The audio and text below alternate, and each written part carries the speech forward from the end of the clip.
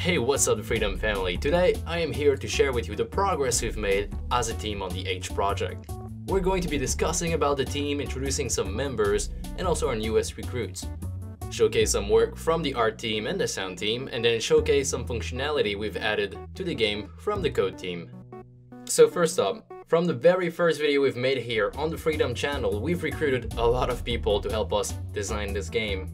Then last month, we decided that the design was complete enough for us to start working on the game, working on a prototype at least. So that's what we've did, and now here we are, in the middle of actually creating that game. So here's the list of the guys who helped us design the game. They're all from Freedom. You're gonna see them in the comments. They're pretty much everywhere, and they've helped us design the game. So I'm really grateful for them, and hopefully we're gonna be working together again in the future. Those designers are still part of the team because we keep needing to change the game. We keep needing to modify and tweak a few stuff, and that's just because we get feedback from you guys.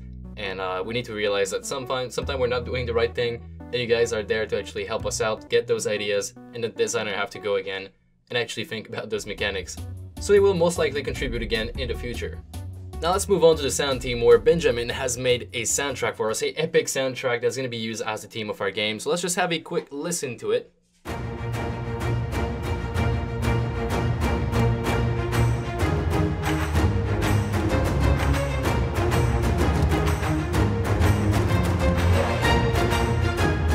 I'm gonna keep playing it in the background just to give this video some hype and some good quality music.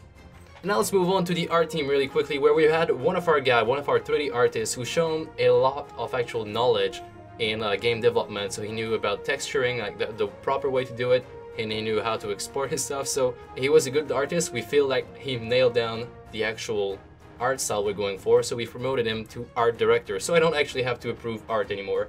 If you guys know, I'm not really an artist, I'm a code guy. So his name on Discord is Majukes, and we're going to be hearing from him quite a lot as we progress. So guys, I'm really happy to just congratulate him at the same time. Majukes, thank you so much for the work you're doing, and hopefully we can make this game look good.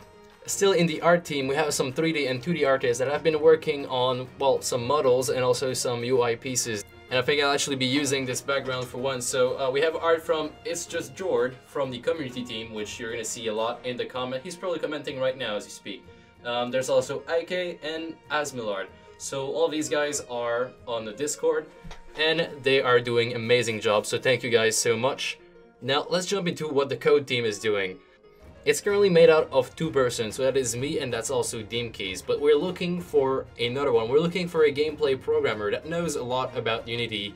Last week we received a lot of programming application, but we've sent them a test just to test out their skill and if they're able to do the actual work. So we've sent out an actual feature request, which is kind of a test for us, and unfortunately nobody was able to complete it. So the spot is still open today. If you guys know how to program with Unity, you know C# a lot, you might actually give it a try. So you'd like to send an email right here, yeah, right here is good, at mike.doyon@freedom.com, and we are going to be reviewing your application, of course sending you the test. If you manage to complete it, then you're most likely hired.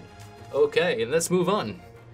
So Dimkey has some knowledge in Linux that I do not have, so he's been porting the game over to a Linux machine on shared hosting. So we have our game running right now. We have our game running on the web server, and everybody in the team can actually ping that address and play the game, actually have a look at the game, the build. So having our game running somewhere else than on our own machine is a big step. We had to go through a lot of errors in shared hosting, cross-reference, the database didn't work for a while, so everything is done now. Thank you Dimkey for that. And he's also working on a audio manager, so we can play all kind of sounds, all kind of music we want through the browser, which also has some restriction, but I believe he's going to be able to do it.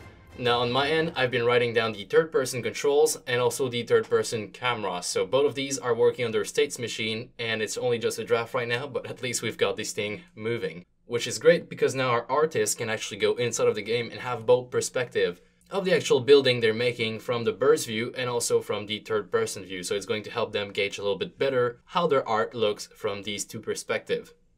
We would like to remind everybody that we're still recruiting. We still need 1 gameplay programmer, so if you're good with Unity, if you're good with C#, email down below in the description. And also we need a bunch of artists. We have a lot of things to make in this game, and we need a bunch of artists to make it come to life. So guys, thank you so much for watching, and until next time, peace out.